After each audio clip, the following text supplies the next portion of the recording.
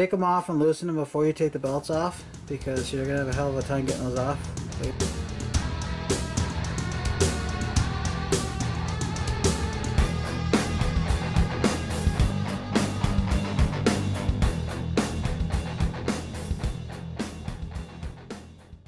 So a little trick I'll show you. You just take your wrench, you put on one of the bolts, just like this, and then you're going to turn the wheel as you hold the wrench on the bolt, just back and forth like this, and that's going to undo the bolt, just like that. So that's a quick way of removing the bolts. So when you pull the two pulleys off, there's the one, just like that, there's the other one behind it, just like that. You want to make sure that, actually there's no keyway on the Hyundai here. Okay, so this one doesn't have one. The Buick, usually there's a slotted keyway in there. This one does not have it. So make sure that the way you pull it off, you line up the same way you put it on. So pull it off all at once and hold it in this position and put the bolts back in the holes until you're ready to install. There's no keyway though, so just if I'm not too sure if it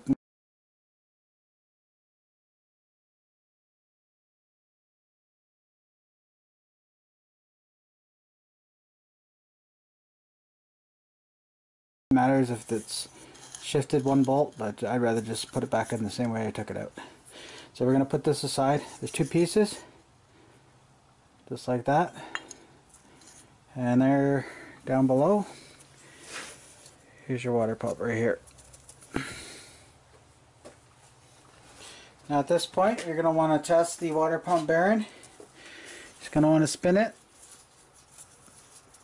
Listen for any type of weird grinding noise or resistance. There's nothing on there. That water pump sounds good. I'll show you later when we get the engine, when you get the timing belt cover off. There's going to be a weep hole we're going to look at, and that's to determine whether your water pump's healthy or not. There's a little weep hole on there, so I'll show you that when we get to that point.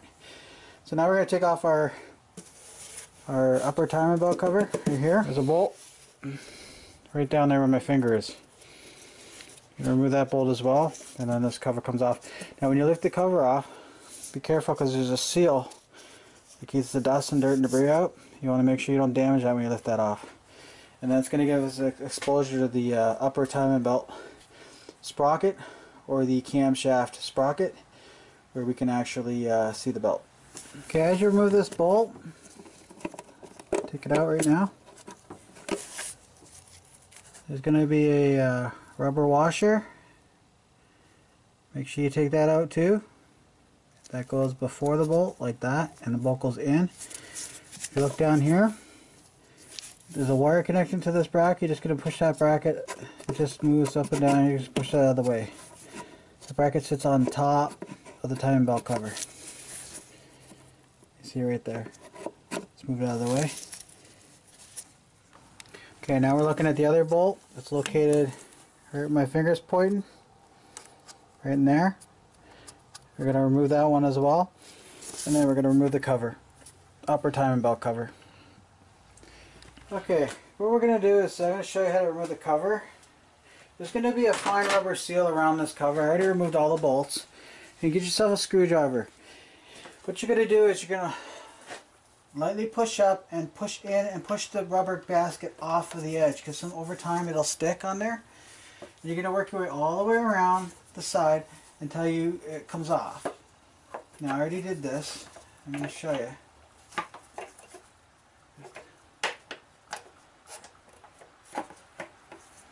I'm going to show you the seal I'm talking about. Right here,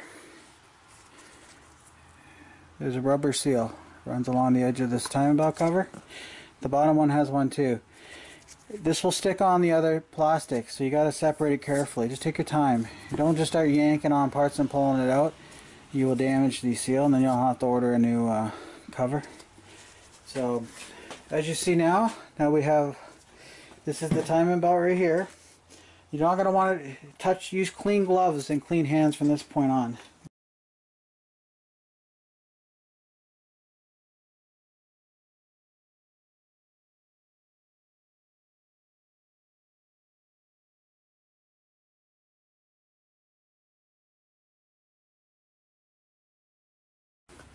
right here, you'll see where my screwdriver tip's pointing. There's a hole. That hole, there's a dot up here, right here. You gotta bring that, rotate it clockwise till that dot meets the dot. There, you'll see a dot. And when it lines up perfect, the top part of the engine's in perfect timing, and the bottom part has to also be lined up with the markings as well. So we're gonna have to do that right now. I think my light's too bright for the camera, but better you guys see all this now instead of trying to, you know, view a hazy video later. So anyway, let's we're gonna get underneath and we're gonna remove the bottom time belt cover, but we can't do that until we remove the harmonic balancer and the harmonic balancer bolt. So I'm just gonna go put my cover aside against that wall. I put everything with its bolts laying up against the wall, so I know exactly where everything goes when I put it back together. So I suggest you do the same. Keep track of what bolts come from which holes.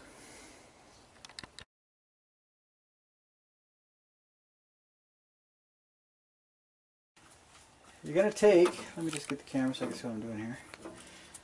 You're going to take a drill and drill to remove the other seal. What you're going to do first of all is you have two options here. You can use an old timing belt to hold this, or you undo this pull here, or you can do the other option, which is take off the this bracket right here, and then take these bolts off to hold on the engine cover.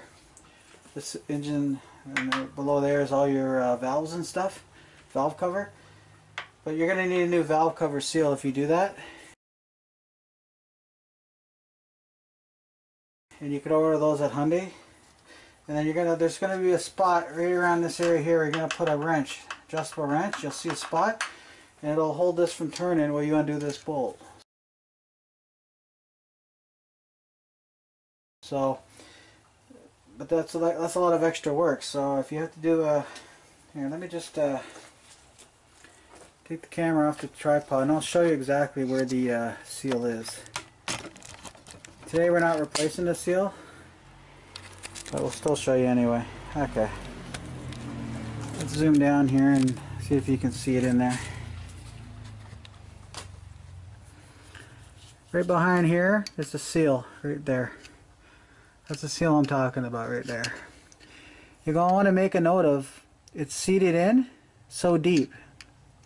You're going to want to take that seal out and make sure that you insert the other seal according to the thickness, how deep it's seated into there. I don't know if it's seated all the way flush against the in that bracket there. Sometimes they're out a little. They're very picky. So you got to make sure that the depth of the seal is put back in the same way you took it out. Here's the seal right here. And what you're going to do to get it out is you're going to drill a hole. I'll show you with this seal here. It's a lot easier off the car. You're going to drill a hole here and here, and you're going to take a tiny Allen key. You're going to hook it in and hook it in, and take a pair of flat needle nose pliers, lock it together, put a block under there, and just pull up, and then the seal will come out of that groove. You do not want to stick a seal puller with a hook in there and try to pull it out, because you will mar all that aluminum around that seal, and you could cause seal problems. Put it back in. You're going to get a socket the same size. Just going to put it in, and then you're just going to press it back in with your hand. Tap it in with a mallet, and just make sure that it's seated the same depth as the one as you took it out. It's going to be the same as the bottom, the crankshaft seal. There's going to be a sprocket. I'll show you once I get the harmonic balancer off, and there's going to be the same type of seal behind the sprocket. The same thing, you're going to drill a hole around the seal, insert an L-shaped Allen key, a small one, and then pry out to remove it. You do not want to be sticking, like if I look here, screwdriver in there as you pry up. That's a no-no. So anyway, the seals aren't leaking today. Right here, that's your idler pulley. We're going to be replacing that today. And below the cover there's a tensioner, which you can't see because we still got to get the lower time belt cover off. So, but just like I said, be very careful when you remove this, because the seal's going to be the rubber's going to stick here, and it ain't going to come off like really easy. You got to work it off like slowly around. There's no bolts underneath here holding it. Just here, one bolt here, one bolt here which held the engine bracket on, remember earlier? One bolt here, and then there's another bolt down there. That's all that holds the upper timing belt cover off. Okay guys, so now that we're at the bottom of the engine here, you'll see right here, this is your harmonic balancer. I think I said a 22mm bolt. Where do I put the bolt? Go get the bolt here. There it is. So we're going to use an impact gun.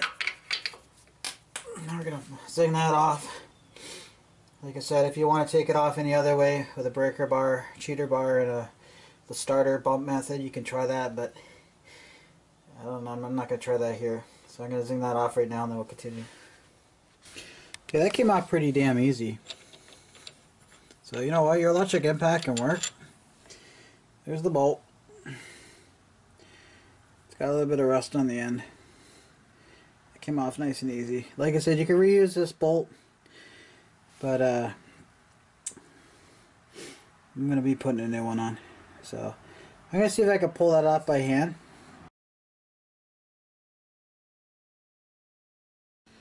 Okay, that came off by hand. Really easy. So I'm not going to need my installer bolt or my puller to take this off and put it back on. You just take it, grab it, wiggle it, it comes right off. Really easy. So no special tools needed for this job. So I guess I don't need my puller, and I don't need my installer. I'm just going to put it up here and lean it up against here. You're going to want to inspect this seal right here. This is the dampener ring. Make sure it's not separated. And look at that. And that looks pretty good. Now you'll see a couple holes right here. I'm assuming that these holes on the back of the balancer are to put a tool in behind to hold it from spinning while you crank down the bolt.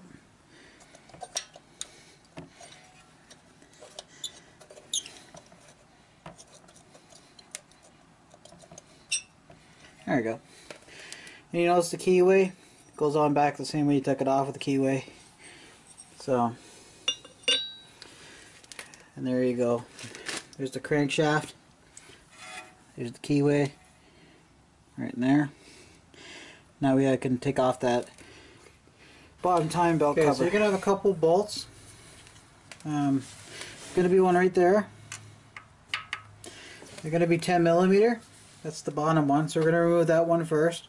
There's going to be a couple more I'm going to show you from the top of the car. That's going to hold on the bottom plastic timing belt cover. Okay, let's take a look on the top of the engine now that we removed the one bolt. Show you the other ones are. Let's just get in here. You'll see a bolt right there. I'm going to remove that one. Right there. I'm going to remove this bolt right here. And then we're going to come on the other side here, and there should be a bolt right here, right there, and then there's one way down there. I'm pointing to it right there, the one right there. You're going to remove those bolts, and then like I said, you're going to be careful and slowly pry off the bottom cover because it's going to have the same rubber seal. And then once you're done that, we can actually set top dead center for the engine, for the crank and the camshaft, and then we can start taking the belt off and the tensioner and the idler pulley. Okay, I got all those bolts off. Now this should just come off. There you go. You're just going to want to just take it off just like that. Okay, so once you maneuver this out, you take it over here, and this is what the piece looks like. It's got 1, 2, 3, 4, 5 bolts. They're laid out there. They're all the same size. Looks like we got a little bit of grease there. And clean up the timing belt cover. Make sure that you don't damage the rubber seal that goes around the lower timing belt cover. So we're just going to place that aside over there, keep everything in order, and put the bolts back in here, and then we'll continue.